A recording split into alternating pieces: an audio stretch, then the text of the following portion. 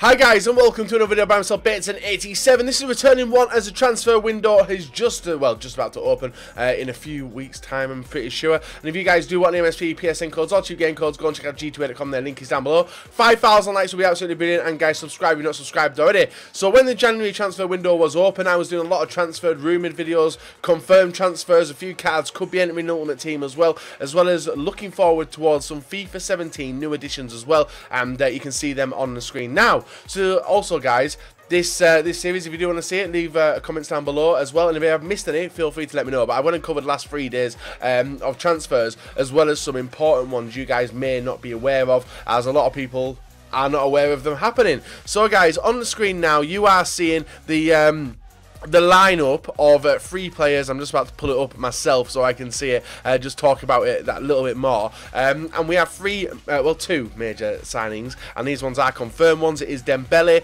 moving from Liga 1 all the way to Dortmund as a bit of a replacement for one of the centre-backs which has left this week. Dembele was seen as a high prospect in football. Liverpool were in for him, a few other major clubs were in for him as well, but it looks like Dortmund have acquired his services. Not in Ultimate Team currently, but if you go on SoFifa.com you can see him because he is in career mode and stuff like that, and people can see his stats, and that's what it would be if it was an Ultimate Team card. Now the same was done for Sanchez, but them card stats are incorrect, as I went and had a look, and they are incorrect, but it is a similar looking card. I think he's got like 85 pace and I think maybe 86 physical, but if you want to go and have a look on my Twitter guys, you can see his proper stats. The next one is Joey Barton. Was mocked a little bit when Burnley won the league. If you guys haven't seen that video, I'd recommend going and check it out, because he was left without a League One winners medal, and obviously had a bit, well, the piss taken out of him really. And this week he's ended up in Rangers, yeah, playing golf out there, but also I was at the club as well.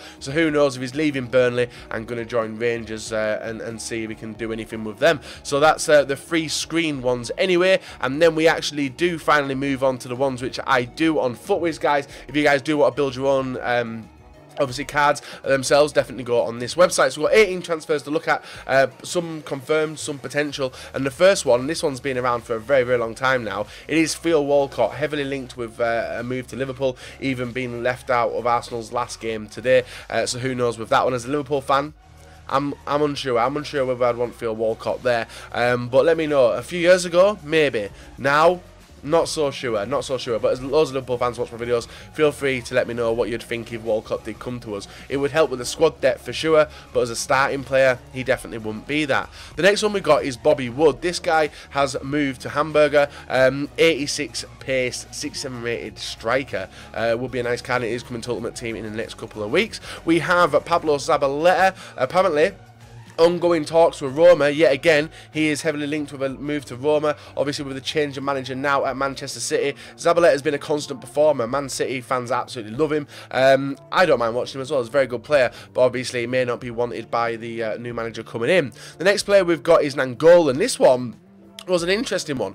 I was told, and I didn't even realise that this was going on, that there was a pre-agreement signed between Chelsea and Roma for the services of Nangolan, but that's actually come out and been totally incorrect. But it looks like Chelsea are hot on the heels of Nangolan to try and bring him in. Looking at that card guys, it's a sick card, he's a sick player, but hyperlinks, oof, him and Eden Hazard, it could be a very nice partnership, but for football I don't want it, because I don't want to see Chelsea get more better players than Liverpool anyway. The next one we've got, guys, is Laporte.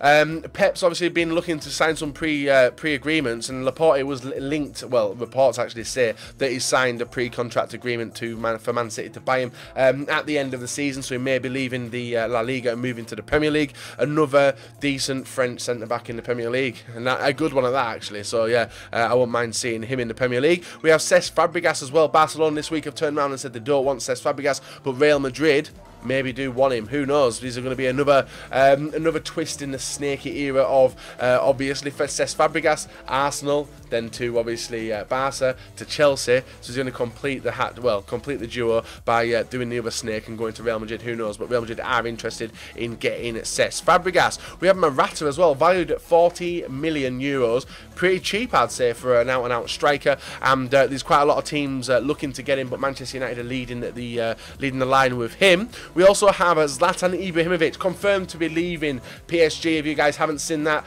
he said, "I came like a legend and left like a hero." It's something like that, a nice quote, and he confirmed that on maybe Friday or Thursday, that he was leaving PSG, and this weekend will be his final game. Obviously, and this is actually highly tipped, Los Angeles Galaxy are the leading team to sign him. I would love to see him come to the Premier League. He's done La Liga, he's done the Serie A, he's done Liga 1. I want to see him inside the Premiership just for his final, like, a couple of years, you know. Hopefully not with Manchester United, but he definitely would be a brilliant player. Obviously, loads of inform so far this FIFA, scoring loads of goals, but a lot of people don't see Liga 1 as a competitive league, and it's basically a holiday. So if he either likes holidays, then obviously the MLS will be a nice place for him. We have Griezmann as well. Obviously PSG are on the lookout for an out-and-out striker now, potentially looking to pull in Griezmann from Atletico Madrid, but I don't see why that would happen. One, Atletico Madrid are in the Champions League final, and they're obviously high runners in the La Liga as well. Griezmann's been doing had a fantastic season already, and on Friday, guys, we are going to see his team of season card as well, which should look fucking nice if this is his highest rated card already. We have Thomas Rosicky, we have Arteta, and we have Tim Howard, guys. All three of them today did finish their obviously their last run for the teams. I think even Luis Enrique as well, the Liverpool player, all four of them players will not be playing for their Premier League club again. Well, the current Premier League club. Rosicky got a nice tribute paid for him by Jack Wilshere. Whether he's going to hang up his boots or whether he's going to move elsewhere, we'll have to wait and see. We've got Tim Howard, he's moving to Colorado Rapids in the MLS, and Arteta, I'm not sure what's going to happen with him, and Enrique, I don't really care what happens to him as long as his Instagram account's still up and running, so he can tweet out some awesome pictures and get paid a fuckload of money for it. We also have Gonzalo Higuain, one of the, well, record breaker striker, a lot of people see him as now. Chelsea are highly interested in signing him, as they were in January, but they're going to have to go and do something now, Chelsea, to obviously make up for a pretty disappointing season from winners to mediocre season for the one after. We have Anthony Martial as well. PSG want to get him, inquiring whether they're going to put in a bid for him. United fans probably won't like this, but PSG, obviously ex-Monaco as well, I think he potentially, and I don't know if I'm correct in saying this, I think he did used to play for PSG for a little bit before playing for Monaco. Let me know if I am wrong on that one, but PSG are contemplating putting an offer in for him, bringing him back from Manchester United. We have Ashley Williams as well, highly linked to be going to Arsenal, another Welsh. Well, the perfect link with Ramsey, you know, that'd be pretty sick, wouldn't it? But very, well, I would say average. Like, Arsenal need really, really good players if they want to beat the better second place they got this season. We have John Terry as well. If you guys didn't know, he was, at the start of the season, was told that he won't be playing for Chelsea at the end of the season again. Obviously, his farewell party didn't go to plan as he got a red card in the last game.